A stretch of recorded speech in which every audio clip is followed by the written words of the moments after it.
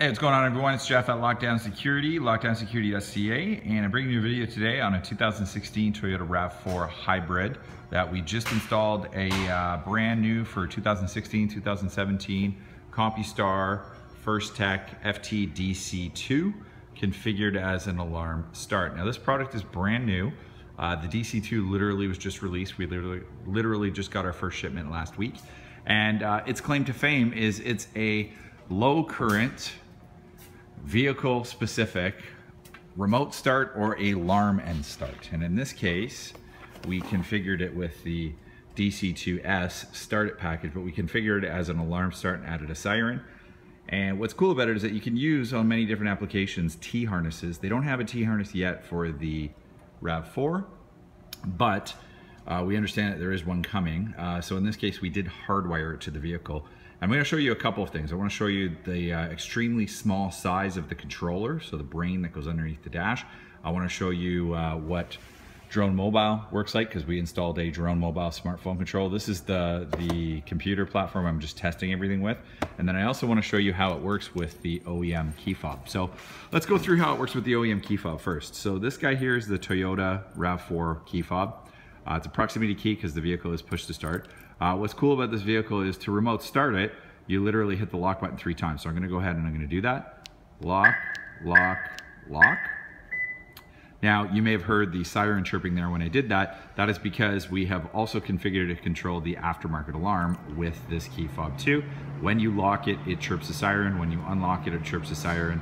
And when the alarm is triggered, it'll beep the horn and the siren, which I will show you through the Drone Mobile platform in a moment. If I wanted to, I could shut it off with this. Lock, lock, lock.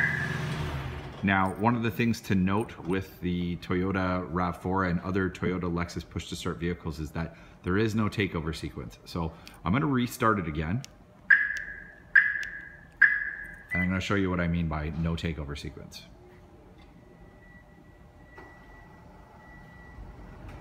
So because the vehicle is a hybrid, the vehicle is now started, it's on. The engine will turn on shortly, automatically. The hybrid drivetrain controls that. But when it comes to takeover, what happens right now, if I walk up to the vehicle, I'll show you on the dash, as soon as I open the door, the vehicle shuts off.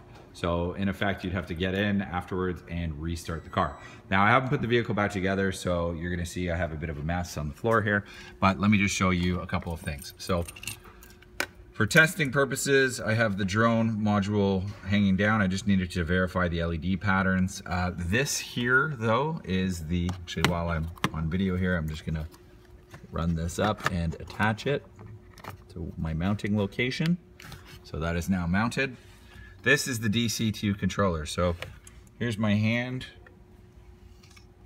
There's the DC2. So you can see it's smaller than the palm of my hand, which is incredible because a lot of times these things are way larger than this and they're hard to find places to mount. In this case, I'm gonna tuck it up right up there next to the fuse box or the body control module, and it's gonna be a nice fit. You can see the wires are all cleanly plugged in on the edges, and then there's a wiring schematic on the bottom.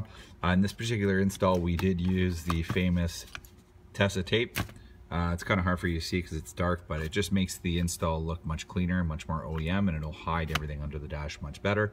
Again, it's a bit of a mess in here because I'm not done, but once it is all put back together and cleaned up, all the wire bits will be taken out. You wouldn't even know that we were in this vehicle.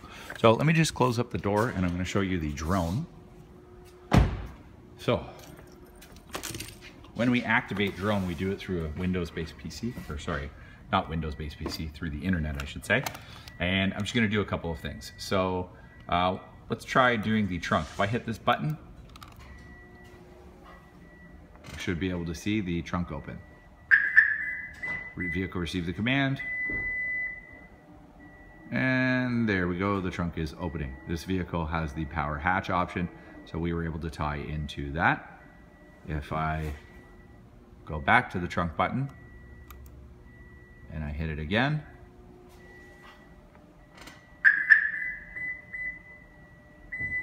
we can close the trunk. Now you can do all of this through your smartphone, Android or iPhone, via the Drone app.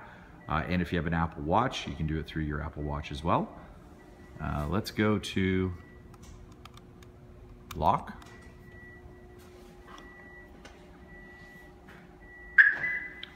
go. Receive the lock command. And lastly, let's go to engine start, engine stop.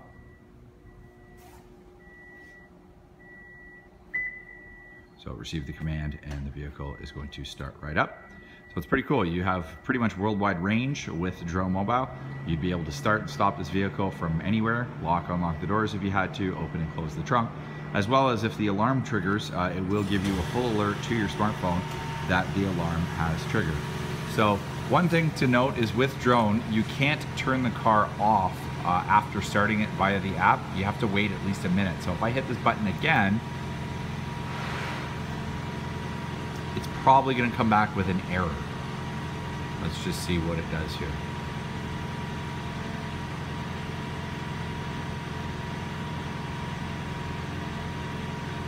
So there we go, it errored out, and that's because I didn't wait the full minute between commands with remote start. So if I simply hit lock, lock, lock, the vehicle will shut down. So that concludes this video. That's the brand new DC2 from Compustar. It's going to revolutionize the remote start and security market. It already has, and we are very excited to be able to carry this product. Pairing it with a drone or your OEM key fob gives you the best of all worlds. You don't have to carry an extra remote, and you get a full two-way alarm start with worldwide range. I'm Jeff from Lockdown Security. Thank you for watching this video. If you could like this video, it'd be greatly appreciated. And if you could subscribe to our page, or our YouTube channel, I should say, it goes a long way to help us make more videos like this in the future. Thanks, have a great day.